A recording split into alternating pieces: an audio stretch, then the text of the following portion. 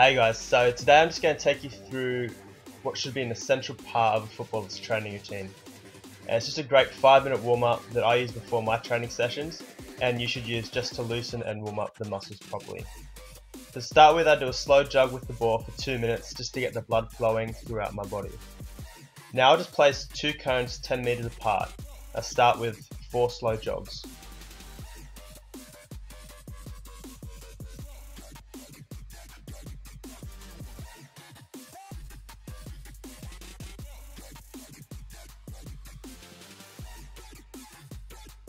Now I'm doing 2 reps of skipping with shoulder rotation. And it's important to never neglect warming up your upper body, as you never know if a muscle or joint will pop. Always take precautions. So now moving on to 2 reps of high knees. And you guys are probably familiar with most of these exercises. Some of you may even think a warm-up is boring, but trust me, you guys have to treat your warm-up as though you need it to survive. Just like you need food to survive.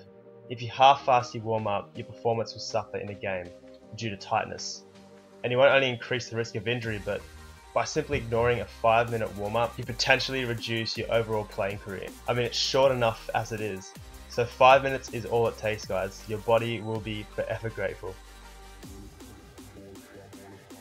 I probably should have mentioned this a little earlier, but all exercises incorporate a dynamic movement of sorts. So don't hold your stretch for more than 3 seconds, as the goal of the warm-up is not to increase flexibility, but it's to simply loosen and warm up the muscles.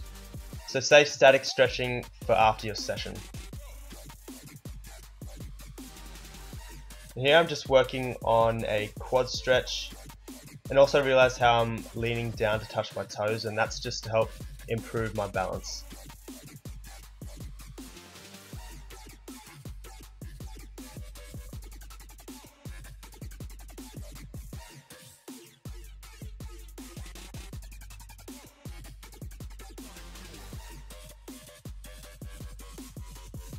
So now I'll complete 2 repetitions of the cradle stretch. This focuses on the exterior area of the glutes and hips. And this is one of my favourite stretches, as my glutes are always tight.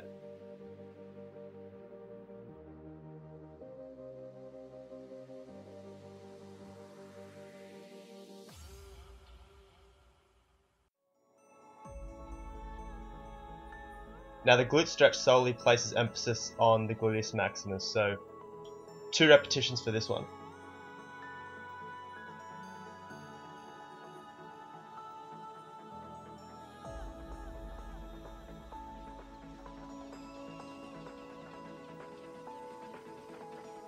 Now into the hamstrings with 2 leg swing variations. This first one really hits the middle area of your hamstring.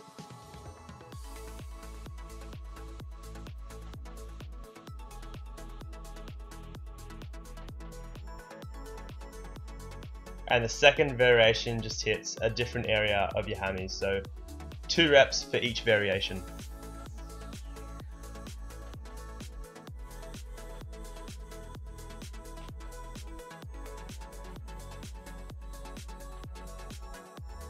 So now we're stretching out our hip flexors. Now this is an important one that doesn't get enough attention.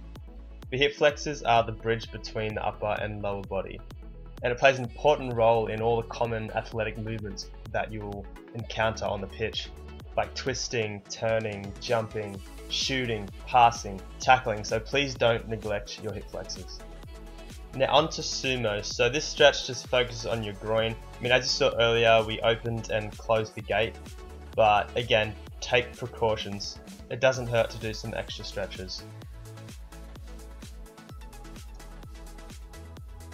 Now here's just another hammy variation that I like to use. So I'm just stretching my leg out nice and straight. Now I'm just trying to swing my arms down beside my boot and coming back up. And this just really hits the top of the hamstring, or it almost hits your calf really.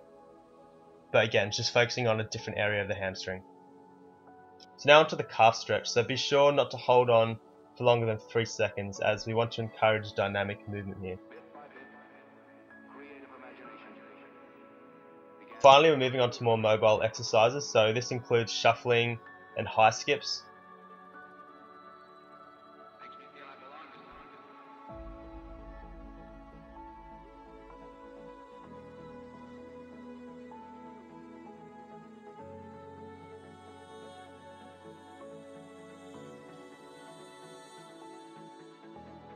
Now for the last exercise, I like to add acceleration and deceleration mechanics, especially if I'm focusing on speed and agility in my training session, as you want your muscles to be completely ready.